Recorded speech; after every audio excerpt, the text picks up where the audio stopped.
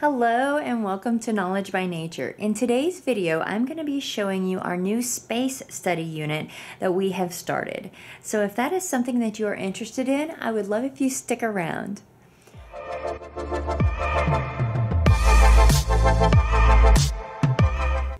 Welcome or welcome back. If this is your first time here, I am a homeschool mom to a fourth grader. We love all things books, homeschool, and sharing our journey with you. And if that is something you are interested in, I would love if you consider hitting that subscribe button and give me a thumbs up if you enjoyed this video. So the other day, we were at the library and I saw a rover story. Now, I saw a ton of stuff on social media about this last year. So when I saw this at our library, I was really excited and wanted to get this. Now, we were in the need for a read aloud, so I was like, perfect. This is a great read aloud for us. Well, then that night I was scrolling Instagram and saw a post by Pineapples and Pencils talking about an adorable little space unit that she was using.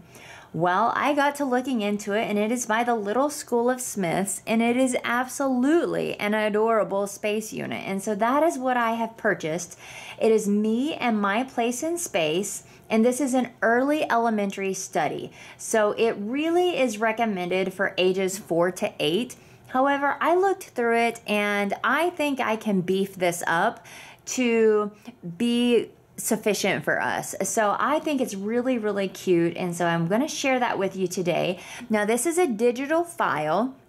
You're not going to get anything like tangible unless you go and you print this yourself.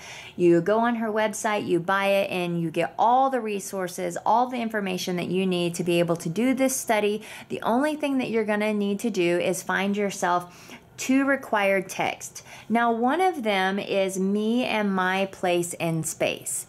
I actually found this as a read aloud on YouTube, so I didn't buy this book. I think it's fine for us to use it as a read aloud, but I do recommend that you get the first space encyclopedia. I happen to already have this because I wanted to do space this year. We just hadn't started it yet, but when I found this, it was definitely go time for space. So yes, you're gonna wanna get the first encyclopedia, or she even gives you a couple of alternatives down here that you could use instead. So she gives you some reading ideas, some additional book lists, some read aloud suggestions, and then she also even gives you a couple of little video clips and from the Magic School Bus that you could use. So that's really, really fun. It's full of activities, a schedule idea, and then she gives you a supply list for all 10 units. So it's just great. It's full of all the printables that you'll need, and it's really, really pretty. And then, like I said, everything's included pretty much except those first 2 books. Now, she has this solar system fact book that you're going to use throughout the whole unit. And you can set this up any way that you want, but this is how we decided to set ours up. I just took one big piece of paper and folded it in half and then gave it a cover. One day while I was reading aloud, I had her color the cover really prettily, and then I went ahead and started making some of the items that we would need. Now, I went ahead and put as many pieces of paper of construction that I'm gonna need, and I went ahead and printed this out, which is the sheets that come with the program. Each lesson you will talk about a specific thing, and then you can use this to add to it. We chose to start with astronauts. It wasn't really part of it, but that is what we decided to do as our first original writing. So we got to make this cute little astronaut, her little pictures under here. It's adorable. I love this so much. And then after we talked about the astronaut, we read the astronaut section out of our first encyclopedia. And this book is great. I'm really pleased with this one. It's really, really colorful. It's not super text heavy, so you get a lot of good information without it being overwhelming. And the unit study from Little Smiths tells you what pages to read when. So the astronaut pages are already there. You know exactly where to go for this, and you can get in there and you can read it. Now, as we go through there, I have her write something that we learned about this day. Now, this is where you can kind of modify it for your age. If you have a younger student, they can narrate back to you what an interesting fact was about astronauts, and you can write it down for them. Or if you have an older student, have them write it down. If you have an even older student that you're expecting more of, put a little section in here for them to write a paragraph about the astronauts or whatever. I think you could beef this up for any age group and have so much fun with the little crafts and the activities.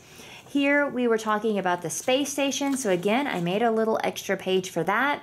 A lot of times I would like her to either draw or create something artistically for this, but for this we just printed off the space station and then I had her tell me something interesting about it and write it down. So here I already have it prepped for next week where we're going to be talking about the rockets, and then next we'll be talking about the moon. And so all of these are here ready for me to just paste this in here and go on. So this is the little fact book that you can use. Now, something else that she has included in here is we'll be making a movable solar system. So it comes with the attached printables here, and then it tells you how to make this. So this is another one that we will start making once we get to that first section, and then we will attach them and use them. So you could really use this however you wanted. If you didn't want to use this little craft, you would have all of the little printables, and you could put it on a poster board or however you thought would be the coolest way to do it. Now let's look at a unit here. So Unit 1 was the introduction to space, astronauts, and rockets. For us, we did space and astronauts, and then we're going to do rockets, and we're just kind of taking our time with it and enjoying it. So like I mentioned, she tells you exactly what you're going to need. So we started out with listening to me and my place in space on YouTube, and then we read pages 4 through 7 of our first space encyclopedia right here. That's where we kind of stopped that day. We did a little bit of like narration sort of things, did a little bit of coloring that day, and then the next day we did astronauts. Again, she gives us the page numbers that we need for astronauts. Here are some additional books that you can read if you want to. Here's some really cool videos that she adds in as far as astronaut videos. I want to be an astronaut, tells you who they're from, and these are all on YouTube. Same thing with space. You have your page numbers, you have some extra additional books that you could read, and there's a few videos to go along with that. Now the activities is where I think this is just key. I love these activities so much. Here is the little astronaut. Here she even used like a little applesauce cup to put over it so it looks like they have their little space helmet on. It's so very cute. We made astronaut ice cream, which the instructions are attached. Then we're gonna make a space shuttle, and then there's even a little snack. All your printables are included. All of the directions are included. Like I said, you really only need a few things, which are like simple supplies that you're gonna have around your house. And then this one for sure. I think you need this one in person. See if your library has it, something like that. I think she does even list a few alternatives, but it's not going to have the matching page numbers. So let's say you have a different space encyclopedia. I'm sure that that is going to work just perfect. You just are going to have to do the legwork to find like the matching ones, which shouldn't really be too hard, honestly. So if you don't have that, see if you have something that could work. Unit 2 will be the moon. Again, we have a reading, additional books, videos, activities, so many activities, and all the printables that you're going to need.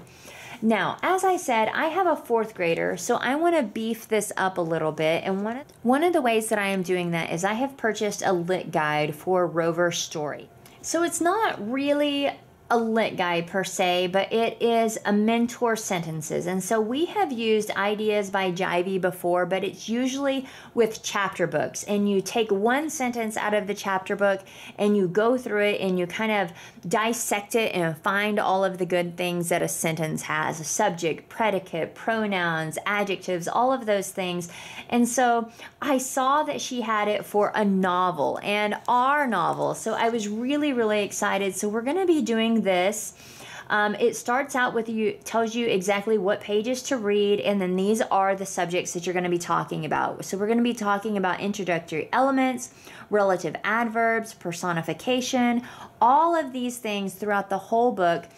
And through each one, we're going to be really looking at one of the sentences. So for Unit 1, we're going to be... It's not going to let me show you. It's going to flip it. But we're going to be looking at this sentence right here for that first unit. And each day we're going to do something with this. And so I love that I'm tying in some language arts with our space study. And I have been really, really pleased with these mentor texts. I feel like it's a great way to kind of learn some language arts. And we're tying it in with our space.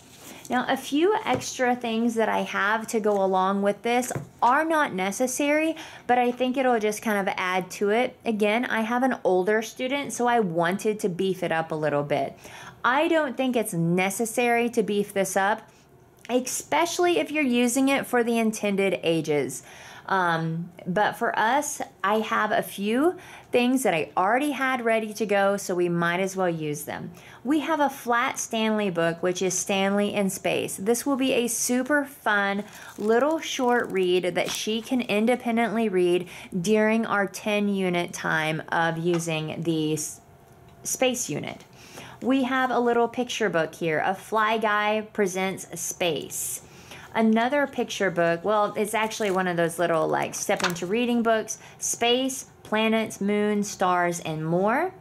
A few more reference books that I have here is the D.K. Smithsonian. So once we get to the star section, this will be fun for like a day when maybe we can just really check out some constellations, things like that. It even has this cool printable thing in the back that you can pull out and like kind of line up with the sky, I believe, which would be really, really fun.